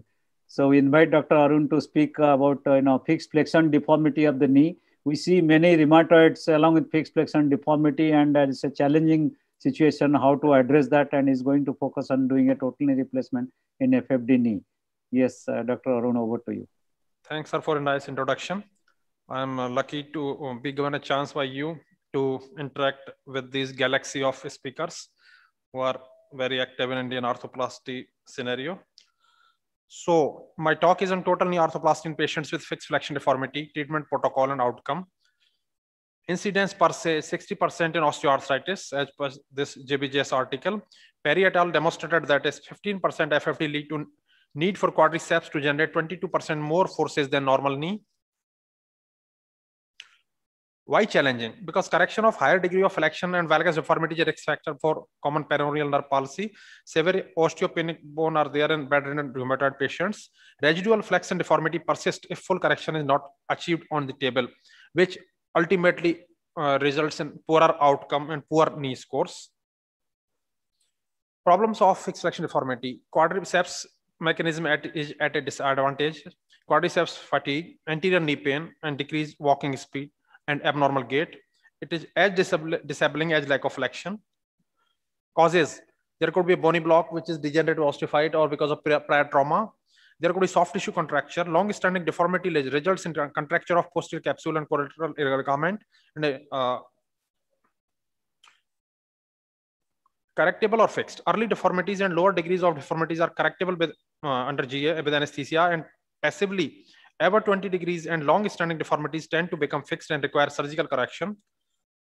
Male sex, increased age, existence of higher degree of preoperative flexion deformity. These are all causes or factors associated with poorer outcome. Causes of flexion deformity, mild to moderate, that is up to 30 degrees, severe 31 to 60 degree, very severe 60 degree. So in mild to moderate degree of deformity, periarticular muscular spasm, which could be correctable under anesthesia. Then there could be posterior osteophyte, tight posterior structures. In severe cases, EVA plus, there could be bony defect, and in very severe cases, there could be severe bony defect, and there could be associated deformity at hip, pelvis, and ankle. Does residual flexion deformity improve with physiotherapy? Literature is equivocal and jury is still out. Basic pathology. The flexion gap is more than the extension gap, and this is caused by tight posterior safe soft tissue structures. This includes contracted capsule, muscular attachments, fascia, and even skin in severe cases. The goal should be always try to achieve full correction on the table, at least in osteoarthritis cases, that is the dictum. 3 aspects while correcting FFD: a good preoperative planning, and intraoperative methodically critical steps should be followed, and then good post-op rehabilitation. In pre-op planning, clinical examination, that is very important. Neurovascular status, that has to be checked. Doppler studies if necessary. Status of nerve. Patient counseling properly, because in severe cases there are chances that there could be some residual deformity. Bone defect assessment on X-ray to keep more constant prosthesis edge backup and in your armamentarium. Pre-op radiographs, that is very important. X-ray should be taken with the beam parallel to tibial articular surface. Otherwise, the radiograph will be fallacious. And lateral X-ray and full possible extension to see true extent of deformity. Treatment principle. In fixed flexion deformity, flexion gap is greater than extension gap, and both the gap has to be equalized. If FFD correction is only by posterior release, then it would increase flexion gap. And if its correction is done only by bony cut or by taking excess distal femoral cut, then that would lead joint line elevation. So basic concept of FFD correction is to address both soft tissue and bony gradual approach by first releasing soft tissue and then going to bony release. So treatment protocol up to 30 degree. Most of the deformity corrects after anesthesia. Then remove posterior osteophytes, stripping of adherent posterior capsule after bony cut, release of tight quadratic ligament, and over resection of distal femur by 2 mm. For grade 2, that is 31 to 60 degree, over resection by 2 mm to 4 mm. As a rule, soft tissue release, elevate posterior capsule up to linea aspera, elevate medial and lateral head of gastrocnemius, and transverse dissection of posterior medial capsule in refractory cases, and then post-op splinting. That has a role. So posterior capsule release, 2 mm additional distal cut. Then in severe cases, grade 3, start with over resection of distal femur by 4 mm, soft tissue release as in grade 2. Be ready with higher degree of constant implant. If as over resection might lead to mid flexion instability. In some cases, release at hip may be needed, and then post-operative splinting. Surgical technique, technique has to be meticulously followed. Once the major dissections are completed, osteophytes are carefully removed from all segments of the knee. Removal of osteophyte from posterior femoral condyle clears mild degree of flexion deformity, and persistent posterior osteophyte is responsible for residual flexion after TKR. The knee is then evaluated for the space and flexion compared to the extension gap. Up to 30 degree of flexion deformity can be balanced only by sequential soft tissue release, and then flexion extension gap has to be checked after each step. And sequence of soft tissue release, that is remove all osteophyte, elevate the posterior capsule, proximally releasing the gastrocnemius muscle origin from the femur, and tenotomy of medial hamstring if required. The distalmost femoral attachment of the collateral and attachment of the popliteus tendon to be identified before cuts are made and protected by all means, because these may be damaged during additional bony resection. Keep the distal bony resection as the last resort for flexion deformity up to 30 degree. For higher degree of flexion deformities greater than 30 degree, take additional distal bony cut 2 to 4 mm. Distal femur, there is tight extension gap in FFD. It limits distal femoral resection. If it is 2 to 4 mm, that can be taken. If it is more than that, it could damage collateral ligament. It would elevate joint line. That would lead to patella baja and mid flexion instability. And there would be uncovering of condyle. So as per this permutation combination, there is tight extension gap and loose flexion gap in fixed flexion deformity. That is problem 7. So step 1 is release the posterior capsule and use a thicker poly. Does it help? If yes, then no other change is needed. Otherwise, recut the distal femur and use a thicker poly. Troubleshooting: when the flexion action mismatch is equal to or more than 5 mm after soft tissue release, then use constant implant. In general, for each 10 degree of flexion contracture, an additional 2 mm resection is required. For flexion deformity greater than 30 degrees, post-operatively, we routinely give a knee immobilizer of 3 weeks with intermittent physiotherapy and then a night sprinting for another 3 months.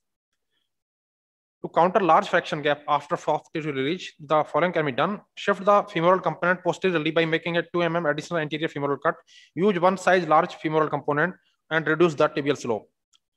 So the principle: preserve the tibia, control posterior release, sacrifice distal femur plus large femoral component. Treatment has to be individualized. Choice of implant: for mild FFD, CR or PS both can work. For moderate FFD, PS is the implant of choice. For severe FFD, PS or constrained implant. And for very severe FFD, more 60 degree or more, rotating hinges can be used. So our series, we got 60 patients, 85 knees in SMS hospital, admitted for total knee from January 2010 to January 2019, categorized into 3 grades. Improvement and flexion deformity. Patients were divided into 2 groups. Flexion contracture was corrected up to 0 degree in all except 6 knees in group 1 and 10 knees in group 2. And in 5 patients with flexion deformity greater than 60 degrees. Mean knee society score improved from 41.5 to 92.5 in group 1. In group 2, patients score improved from 18.1 to 75 and from 34.7 to 80.7. So the take home message of my talk: FFD is common challenge during TKR.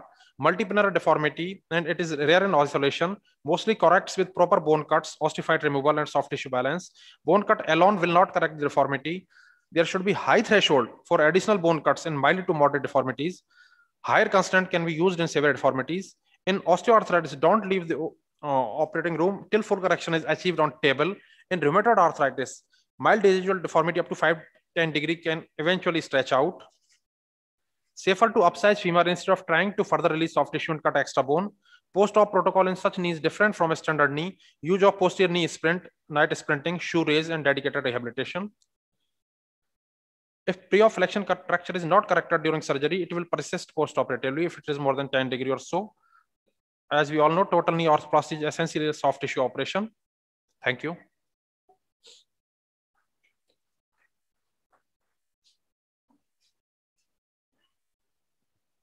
Thank you. Thank you, Dr. Arun. That was an excellent, deliberation of how to correct the fixed flexion deformity in different, grades of flexion deformity. Thanks a lot. Is there any questions from the audience? Yes, sir. Whether you use gap balancing technique or measured resection technique. In our setup, sir, your question is gap balancing? Whether you are correcting with gap balancing technique or measured resection technique. Because if you use gap balancing technique, your flexion gap will not be larger. For example, if you use LCS type or buccal purpose type of knee, you first stabilize the flexion gap. So you get the whatever size you want, you are achieving on step 1. Then matching the same flexion gap to the extensor gap, you need not upsize the femoral component. You need not go this and that. Your answer comes like a mathematics if you go step by step along with the formula. That is essential wisdom I will take from you, Thank sir. you. Thank you for that question. Actually, essentially, most of us, we follow both the techniques. First, we cut the bone as per the thickness of the prosthesis, usually, 8 to 10 millimeter of tibia and 9 millimeter of distal femur. Then look for the gap. If the gap is trapezoidal, then we do a release, So essentially, most of the surgeons, they follow both the techniques. Start with the measured resection, but then land up with the, flexion extension gap. But what, our friend just was discussing about in certain knees, like buccal papa's knee, that you have to be extremely careful that you go for the, measured resection technique. Thank you for those, nice comments. Sure. Thank you, sir. Now, is there any other question, or we move on to our last guest lecture? Yes, sir. Okay. So may we invite, Dr. Amar Ranawat from United States. I know, Amar, that it's a very early morning, and thanks on behalf of the Indian Arthroplasty Association. I really am grateful to you for getting up so early and for the cause of the academics in the Indian Orthopaedic Association meeting. And Amar is not unknown to the Indian crowd, Indian arthroplasty orthopedic surgeons. Every year you see our conference, ROC conference, Ranawat Orthopedic Conference, every year in January. And we all enjoy the meeting to get the best of arthroplasty academics there. And we are looking forward to his lecture on the future of total knee replacement, which is uncemented total knee replacement. Probably it is the future because we saw the cemented hip followed by uncemented hip. Now cemented hip is the go, probably uncemented knee is the next step. And we are looking forward to listen to lecture. Without any ado, I hand over to Amar. Amar, it is all yours. Thank you. Thank you. Can you hear me? Yeah. Excellent. Yes, it is early here. But I'm usually tired even when I go to India because of the time difference. So this is a feeling I'm used to. Can you see my slides? Not yet.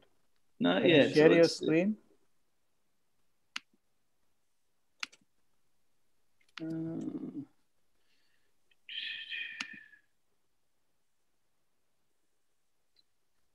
You can stop sharing and again you share. That will be better. Share screen.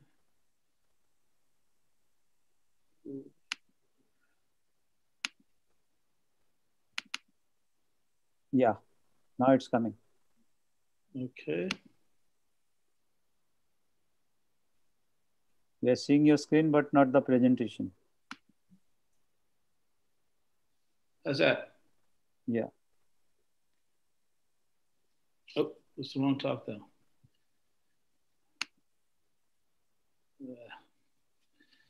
Apologies for the.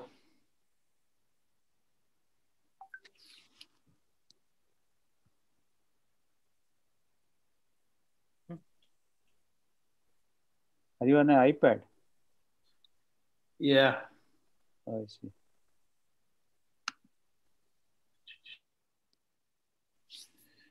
Let's see if I can move these guys. They're supposed to be there. Results.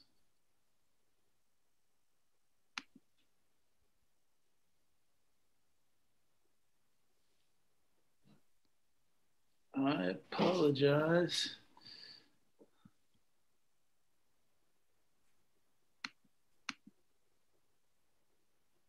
We are seeing the Zoom screen there, your screen. You have to open the presentation, wherever it is. Sir, but I lost my presentation. Let me see here. So we can first open the presentation, then share the screen. Maybe.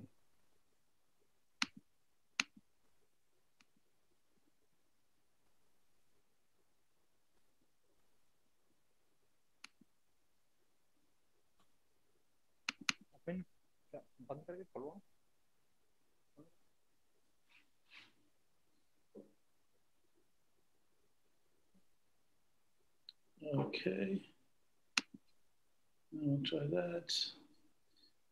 Share screen.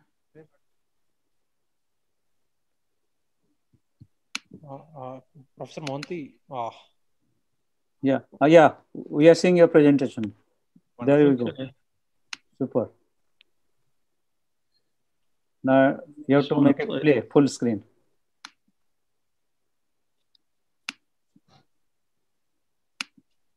Yeah. Okay. There we go. Sorry for the delay. Yes, I'm going to talk about how we got to cementless knees now. They're taking off in the US. And I want to remind everyone that we hopefully will have an in-person meeting of the ROC in January 20th to 22 next year at the Grand Hyatt in Mumbai. So hopefully we can all see you there with all our ROC faculty and HSS faculty. These are my disclosures. They're not relevant to this presentation. So as we heard this morning, the principles of total knee arthroplasty have been well established. They initially started with the total condylar, where you had a PCL sacrificing design. You had gap balancing. You wanted to restore the alignment. We used an all poly tibia. We replaced the patella, and we used cement fixation for all three components. And this became the traditional way of doing a knee replacement, and it has stood the test of time. So the question is, why cementless total knee arthroplasty? Why would you want to change? One of the most difficult things in life is to learn something new. One of the second most difficult things is to unlearn something that you've been taught. So cementless fixation has the benefit of a biologic interface between the bone and implant. And in that sense, it can provide a much longer, durable fixation. It unquestionably has a shorter operating time. And I think now with improved biomaterials, trabecular metals, hydroxyapatite, of the current metallurgy that we're dealing with, we have much better implants that were available in the past. And I think this will give us the opportunity to avoid revisions when we operate on younger active patients.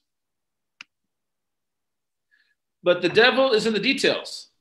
So of all the things I told you about what a traditional knee replacement is, this design is slightly different. It's cruciate retaining. We use measured resection. It's rotating platform. We don't resurface the patella. The implants are impacted without cement. We increase the posterior slope on the tibia, and we'll often do a plastic closure without using the tourniquet. So there's so many changes to your operation. It's a little scary at first, but once you get used to it, you realize it is a potential game changer. So the question is, how did we get from a fully cemented hip to a non-cemented hip? Because much of the data that is out there in both individual studies as well as registries support the use of cement, especially in the femur. But certainly in North America, 95% or more of stems that go in now without cement. So how did we get there? Well, I would argue the answer was from revision hip surgery. In revision hip surgery, when we use cement and we use long cemented stems, the results were inferior to long non-cemented stems, as well as non-cemented cups became far and away the workhorse of acetabular preparation. So essentially, it was our experience with revision hip surgery that made us realize that non-cemented fixation was superior, faster, and easier to manage. And that confidence gave us the confidence to go back to the primary hip and start doing more and more non-cemented primary hips. Now, we have to be careful. There are some concerns. If you do non-cemented fixation, it may be more sensitive to malalignment. Many press fit designs in the past have failed to show superiority over cemented fixation. They're more expensive. And as I said, not only have some failed to show superiority, some studies have shown superiority of cemented implants. So I think we need to enter this world cautiously, but remember, all these studies were being done with older cementless designs that didn't have the biological interfaces that we have available today. So here's an example of a cemented knee that has failed and gone on to aseptic loosening with osteolysis. In the past, I would have removed this knee and put very long stems that were cemented halfway up the femur and down the tibia to get my fixation. And if that person were to get infected, it would be a very challenging removal of that prosthesis. Nowadays, I do fully non-cemented replacements using metaphyseal sleeves and short stems that allow for immediate fixation, immediate weight bearing, and it makes removal very easy if the infection occurs in the early post-operative period. This has become the main way in which I perform my revisions now without using cement. And just like in the hip, it's my confidence that I've built up in the revision setting that allowed me to try the primary setting. So let's look at some data. Most of the data from the New England Registry, Australian Registry, etc., shows that cemented fixation works slightly better. There's not an overwhelming advantage, but it works slightly better. And then if you look at usage, still the vast majority of those registries, 85 to 95% are using cemented fixation for their knees. It's really only in Australia where they have any significant experience doing non-cemented fixation. So what does this registry tell you? It basically tells you that the differences between the two groups are small and their experience is small. So you don't have experienced surgeons doing a new technique in any sort of numbers. And so therefore their conclusion is cement is the way to go. right? Well, I mean, I think anytime you try something new, you're not going to have as good a result. You have to understand there is a learning curve and you have to get more skilled at it. So I think that's one way to interpret the registry data. So the other interesting thing in most of the registry data is that the cementless implants are not purely cementless. They're often hybrid, where they would have a cementless femoral component and a cemented tibia. And so that confounds a lot of the data. And just like most literature, if you go out there, you can find plenty of prospective randomized studies that show comparable results with these older designs. So it's promising. It's very difficult to find superiority, but you can find comparable studies, and then some studies that show cemented is better. But there's really no long-term active outcome studies in active patients, and very few studies now using the modern designs. So this is where we're coming from, and this is where we need to go. So I'll give you a case presentation. This is a 52-year-old male. He's 6'5", he's 255 pounds. So he's bigger than me, and has bad right knee, big varus deformity, 5 to 100 degrees on the left, but he likes to bike 30 to 40 miles a week. So he's an active guy. Here's his knee, varus, but he's got good bone and he's a big guy.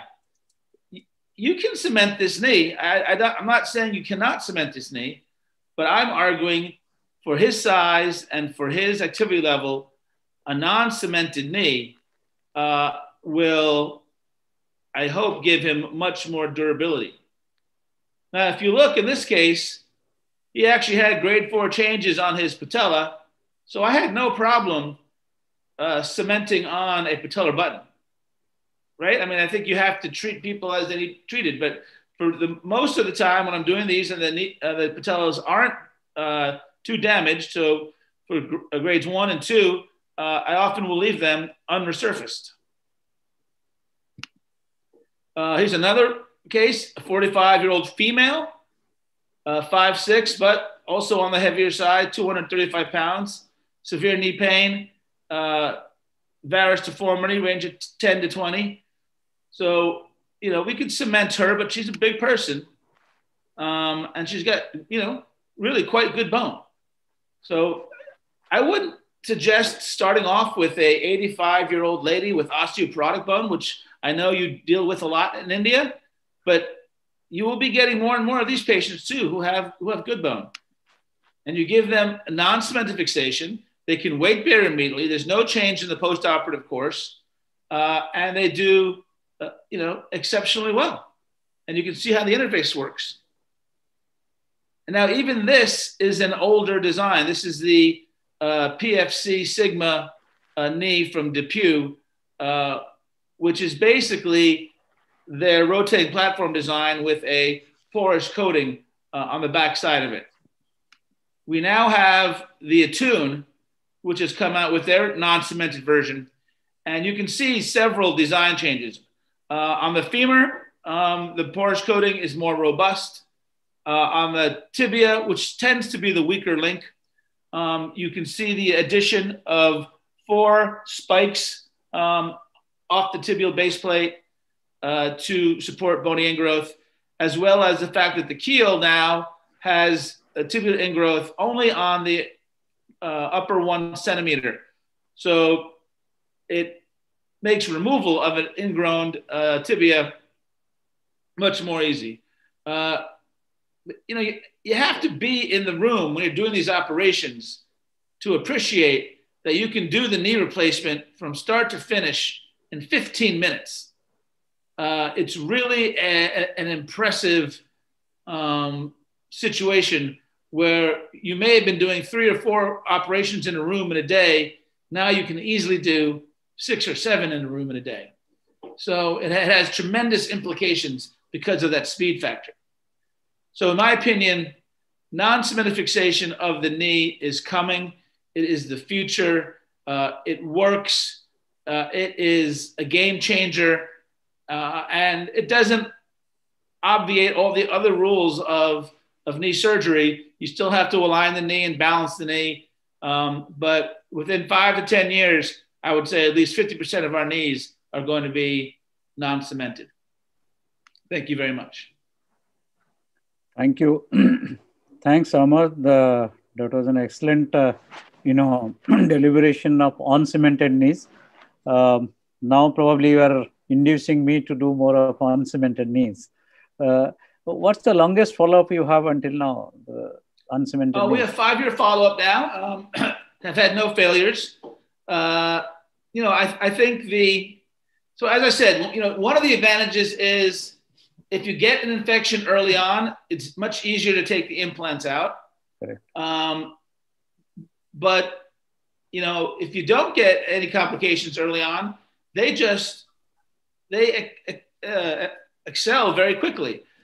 And I think the thing to remember too is, how you start and choose your patients. You start by choosing the best bone quality, right? So you pick a big male that's got good bone quality. He's, under 60. And just from doing the operation, it's going to work. And then you start to go to slightly older people and slightly lesser bone. And, you start to push the envelope. But I tell you, I have never done this yet, but with using the Attune and or using the Sigma, because the bone cuts are the same, if you don't like what you see, you can just open up a cemented component and cement it right on, and you've lost no time. Right? So it's not, there's no recutting of the bone and rebalancing. It's just, you're just not happy with the fixation, fine. Take it off, open up the same size cemented component and cement it on. Correct. Probably this is going to be the future for the selected group of patients with giving a good outcome. Yeah, Rajiv, you have a question. Dr. Rajiv. Hi, Dr. Ranawat. Good morning to you. Morning. Yeah. So my question is, like you mentioned very clearly, it's the tibial side which fails. So the hybrid is obviously an option. I think a very good message maybe for the juniors is to think of it maybe as a hybrid first, because our bone quality in patients that we normally do surgeries for is not as good as what you mentioned.